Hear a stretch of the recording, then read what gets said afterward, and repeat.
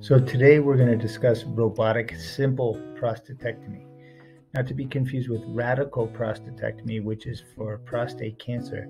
Simple prostatectomy doesn't mean that it's easy or not complicated. It just refers to the fact that the operation is not being done for cancer.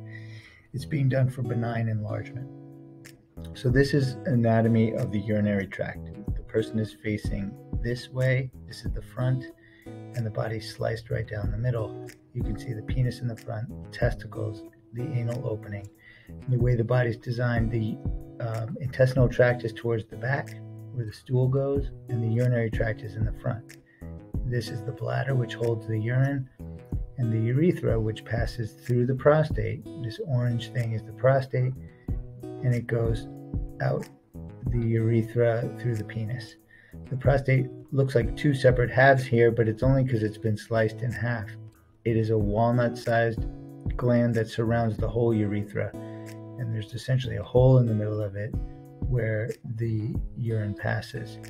When you pee, the urine passes through the prostate, across the sphincter, which opens when you pee, and out the urethra. As a man gets older and the prostate enlarges, it can encroach on or compress the urethra channel, making the stream work much weaker, harder to urinate, harder to get the stream started, maybe having to urinate twice in a row, feeling of not emptying, occasionally not being able to pee at all, and having to have a catheter put in. Most of the procedures for BPH are designed to carve out a wider opening in this channel, either using electrical energy or lasers. There's more than 20 different procedures that exist to try and open up the prostate channel. UroLift is another example where instead of removing tissue here, the prostate is propped open using some anchors.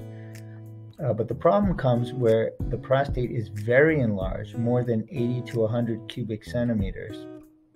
We can figure that out by taking some measurements on imaging, either an ultrasound or a CAT scan or MRI, for example. When the prostate gets really large like this, those procedures that are designed to carve out a channel are much more difficult to do and tend not to work so well.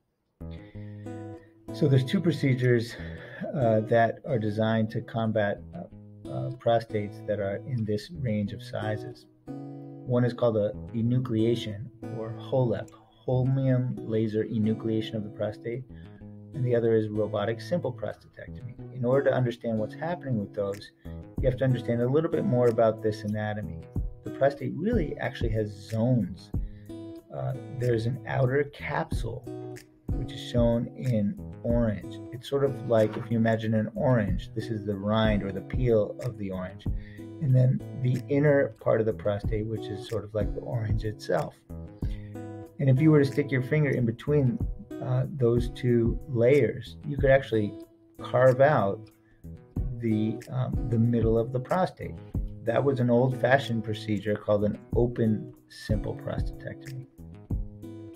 The procedure done through the penis without any cuts externally is the laser enucleation. And essentially, that separation is made using a laser. The internal part of the prostate is pushed into the bladder.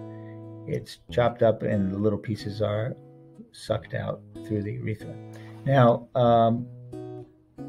that's enucleation. We can accomplish the exact same thing with a robotic procedure. We make little cuts on your belly and we open the bladder.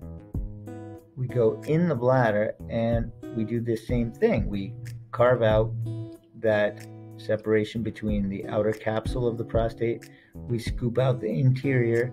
Those internal lobes of the prostate get removed.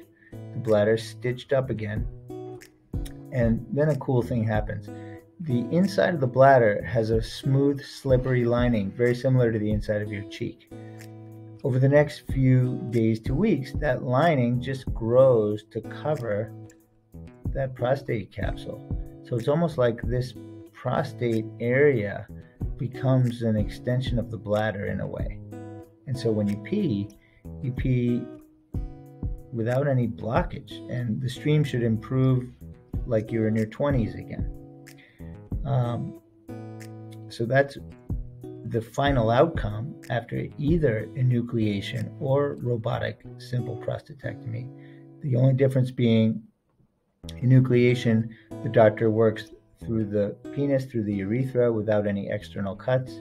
And in the robotic simple, the doctor works from the other direction, working from the bladder side. It's important to point out this right here is the external urinary sphincter. That's the muscle that pinches the tube closed and prevents accidents while you're just trying to hold your urine. With any of these procedures, there's about a 1% risk of injury to that muscle. The exact way the injury happens is not entirely clear, but about 1% of patients will have trouble holding the urine, with leakage, for example, with coughing or sneezing.